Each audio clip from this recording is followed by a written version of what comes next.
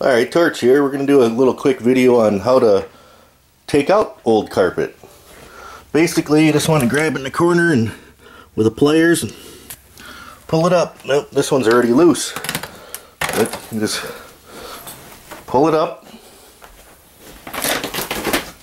Usually it's going because it's stuck to the little tack strips down there. This one's pretty much just laying here. Let's see, maybe it'll do it over here. Anything.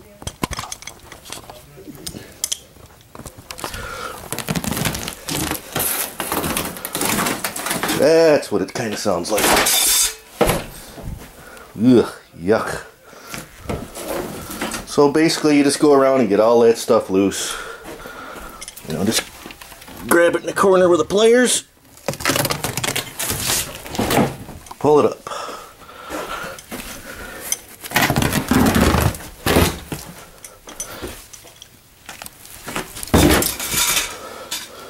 And she's loose.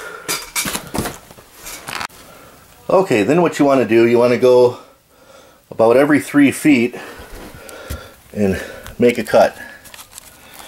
And then just cut this stuff. Get a nice sharp razor. Cut it.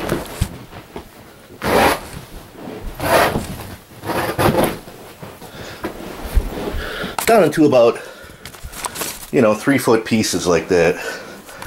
I'll do another one over here. This.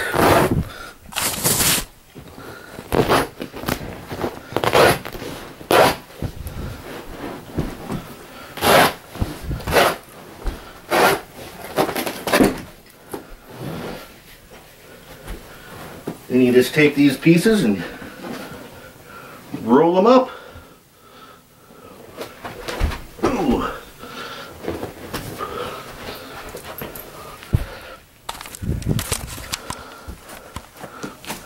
And you just cut them up in 3-foot pieces because I tell you, it's a lot easier than trying to haul this out in one piece. I mean, if the carpet's good and you want to save it and use it somewhere else, then of course you don't want to cut it up, but that's how we do that. Okay, then we want to pull out the pad. You just grab onto that, start pulling. This stuff is usually pretty light, so I just grab it and kind of ball it up into the center a little bit. And this place is nasty, man. These people had cats or something. Well, I know they had cats because they got all kinds of cat pictures and stuff that they left behind.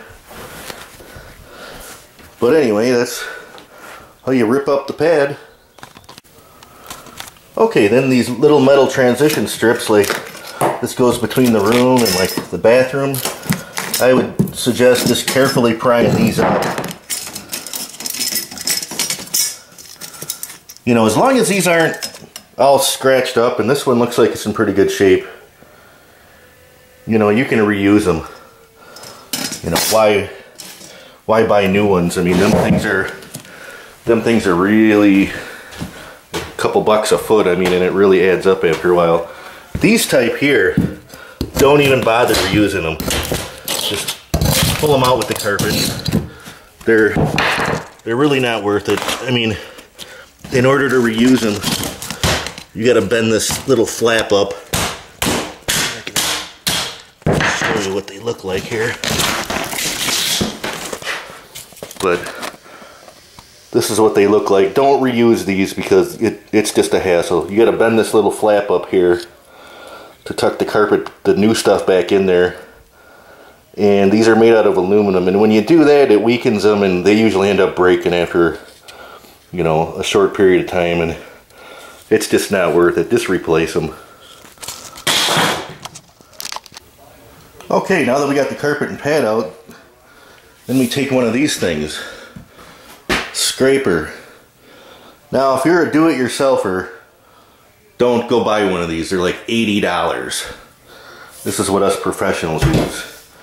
And it ain't worth no 80 bucks, I'll tell you that, but they just screw us.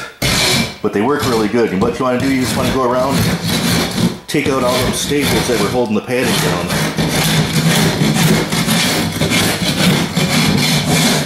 Go around like that, get all of those out. You know, they come out real easy with this thing.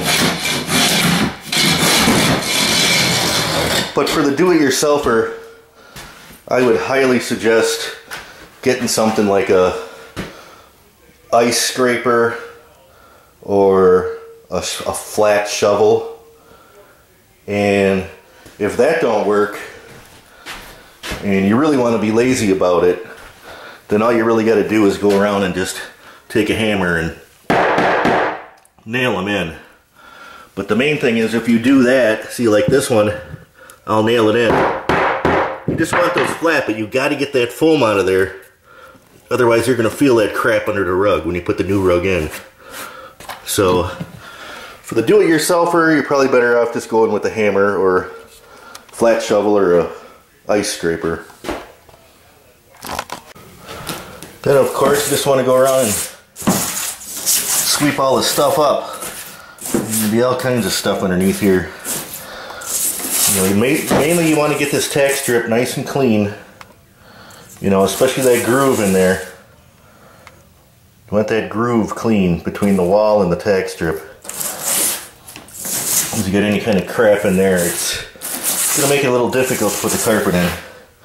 Now, you don't have to replace these tack strips. As long as they're there and those little nails are bending towards the wall, they're fine. You don't have to replace them. The only time you ever replace them is if they're rotten or cat peed or, you know, something like that. But otherwise, if they're there, leave them down because they're better than the ones you can buy now. They're just like everything else, they're making them cheaper, so these old ones are actually better than new ones. Now that we got it all swept up and we're ready for pad. Well, what you really want to do is go around and just, you know, double check and make sure you didn't miss any staples or anything that's gonna be sticking up that you're gonna feel underneath the new rug. You know, and some of you do-it-yourselfers, I would highly suggest washing your floor because, you know, it's just a lot of stuff falls through the rug. You know, you've seen all the stuff I swept up. A lot of that stuff fell through. So, I mean, the floor is dirty. I'm not gonna wash the floor because, you know, this ain't my house and I don't have time for that kind of stuff.